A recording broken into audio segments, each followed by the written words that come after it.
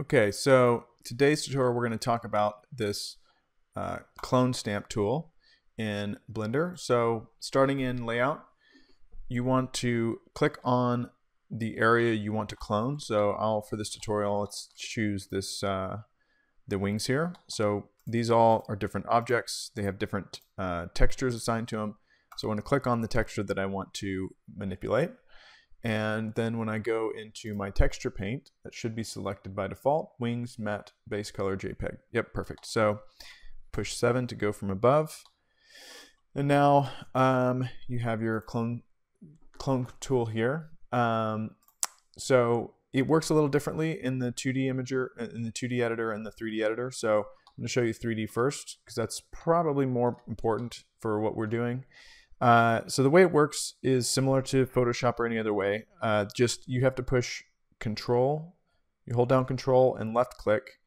So if I want to clone this part, I Control left click on that part, and then when I touch my left mouse, then it clones just like you would expect it to. And you have all the same shortcuts apply. So I could use a bigger brush, and I should mention. Let's see, let me go back down. I should mention that it always restarts to wherever this cursor is. So let me show you another example. So if I click here, you have this down arrow. As long as I keep the mouse held down, it'll keep cloning that area. Let me Control Z for that for now. But if I click it once and let go, and then click it once, it'll constantly just reset from that point. So definitely keep that in mind as you're painting. There are some options. There are a lot of options down here.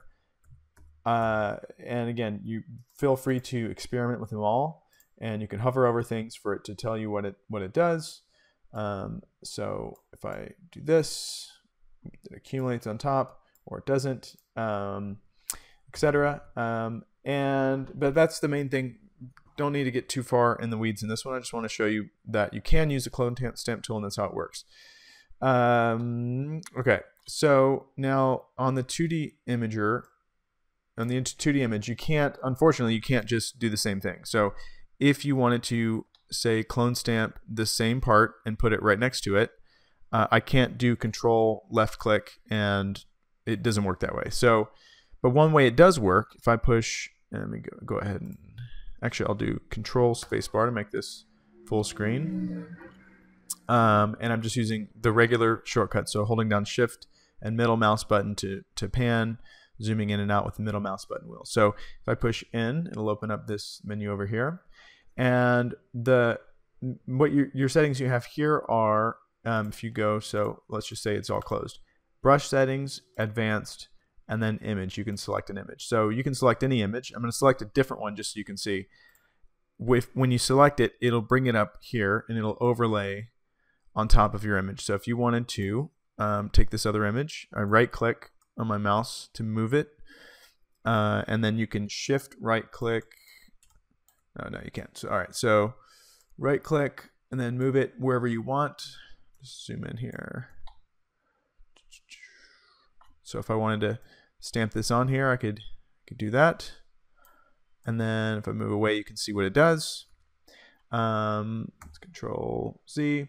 But I can also show you that, if you wanted to bring in this exact same engine, you could do that, or the same texture. So this is wings. So you can overlay it, and say we wanted that to be what we put on here. You can click and drag, and then you're good. Now you see it also affected the image that we're using, so that might not be a good. You might want to save, if you really did need to use the same texture, you might want to save it as a different image and bring that image in. And this is actually a lot more like the stencil function, which I'll do in another tutorial. Yeah, so that's the basics. I don't want to go too far in the weeds here, because this is not an advanced tutorial. It's just to sort of show you how you can use the clone stamp tool in Blender. And then when you're done, of course, make sure to save it. Go to Image, Save As, choose your preferred format. I'm going to go with PNG. I'm going to do compression 0, save it in textures, and I'll say save image. Now I actually don't want to save it, so I'm not going to, but make sure you save. All right, let me know if you have any questions, and hopefully this was helpful.